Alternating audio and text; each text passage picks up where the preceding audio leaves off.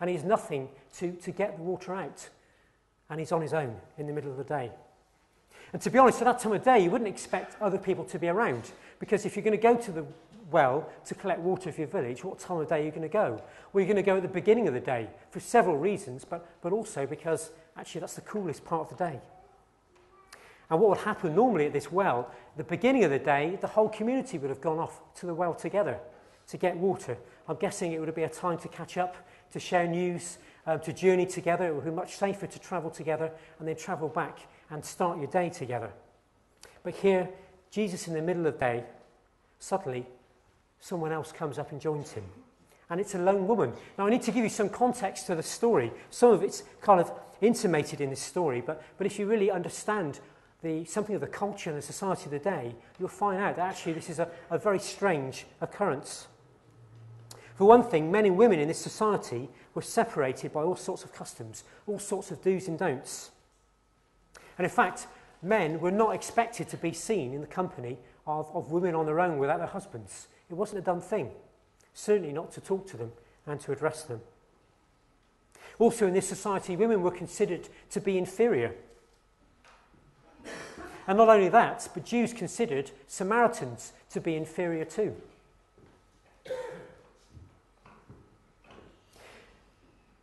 One of the results of this feeling that the Samaritans were more inferior, were less than Jews, was that they actually couldn't share any kind of eating receptacle. They wouldn't be able to share a cup or a plate or actually eat or drink with a Samaritan. And then there's the whole reason why this woman would be coming in the middle of the day. It must mean that not only is she a Samaritan and therefore looked down on by Jews, but presumably she must be looked down on by her Samaritan community too. Because otherwise she would have journeyed earlier in the day with the rest of the community. The only reason for her to go in the heat of the day was to avoid other people. This woman must have been an outcast within her society. So that's something of what's going on behind the scenes here as we read this story. And the last thing this woman would have expected was for this Jewish man to ask her a question.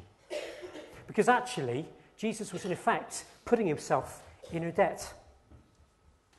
Jesus was asking to drink from one of her receptacles.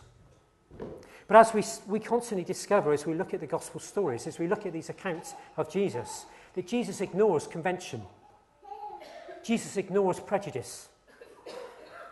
Jesus spends his time breaking down barriers.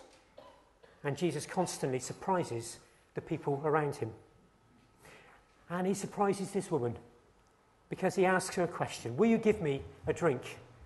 Will you give me a drink?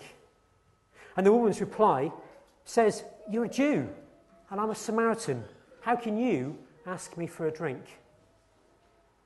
And then as we look at the rest of the passage, the conversation unfolds. And actually, we discover that a life-changing encounter unfolds. This woman, we believe, her life was never going to be the same again because of this meeting with Jesus. All are based around the question, the subject of thirst and the subject of water. And as the conversation continues, Jesus reveals a deep thirst in this woman. Not a thirst for water, but a thirst for freedom, a thirst for acceptance, a thirst for belonging, a thirst to kind of recover the mess that her life is in.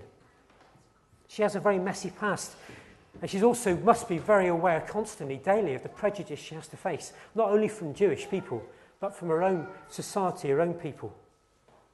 And in this amazing conversation, Jesus begins to show her how to begin to move past these issues. Jesus tells her that freedom from these things can be found in him. He says this amazing statement, whoever drinks this water I give them will never be thirsty again. The water I give will become a spring of water welling up to eternal life. Throughout the Gospel of John, Jesus makes astounding claims about himself. He says things like, I am the light of the world. I am the bread of life. I am the way, the truth, and the life. And in this passage he says, I am the living water. He's not talking about bread. He's not talking about light. He's not talking about water. He's talking in a way to explain something of his mission, something of why. This woman recognises him as the Messiah. He's trying to explain something of those things to the people around him. And as we move on in this story, we discover that perhaps the woman not only finds spiritual awakening, forgiveness, in her conversation with Jesus, but she also begins to find a new place in a community. We're not going to have a chance to do that this morning, but it might be good for you to read the rest of chapter 4 later in the day or later this week. Because she rushes off to her community, this community which apparently she's been avoiding. And she goes into a community and she says to them, "Come, see a man who has told me everything I ever did. Could this be the Christ?" And they follow her out of the town to come and find Jesus. And then later on we read that many in her village believe in Jesus, believe he's the Christ because of her message. And I wonder that if you'd gone back to her village later, you would have discovered that actually she was able to belong more to a community. That because Jesus had accepted her, she was found that she could be accepted again by her community and belong to a community. And in fact, she just gave her community such a gift in introducing them to Jesus. This is a story that happened over 2,000 years ago. But we believe in this place that Jesus is still about the same kind of work today. And this morning we've heard about how Jesus has been working in a remote Ugandan village, working through a partnership with Tearfund, but also the local church. We've heard the story of another girl as well, that girl called Stydia, who used to spend at least 3 hours a day fetching water for her family and her community. Water that wasn't really bringing life, that often was bringing disease, certainly the possibility of death. Water that meant that Stydia put herself in danger of being beaten up or even being raped on her way to the well, a dangerous journey.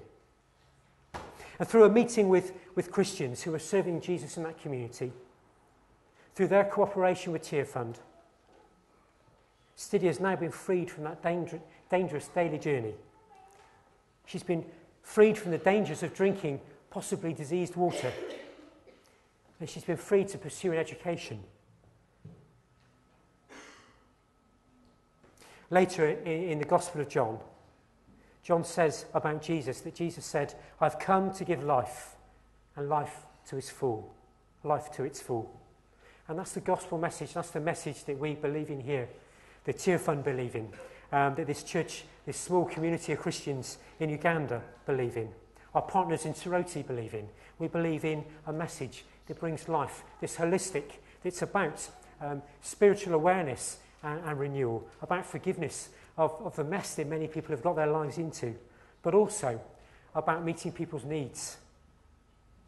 This is the work of Jesus today, the work through agencies like Tearfund, but also the work he wants to do through us. And I guess as well as the opportunity to give to the work of Tearfund, as well as the opportunity this morning to thank God for the gift of so many amazing things, and also the gift of water. And I think the message this morning is for us to be aware of this message that we have to take with us wherever we go, this message of Jesus, to bring the living water to people. We have a message to take with us.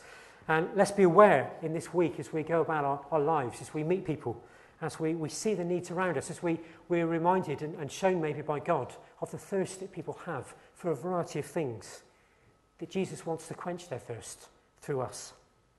Jesus says, "Whoever drinks the water I give them will never be thirsty again. The water I give will become a spring of water welling up to eternal life."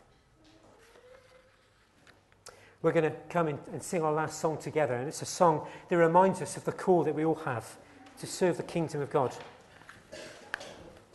We're also going to take up our offering. In your bulletins, you had this little leaflet from Tearfund.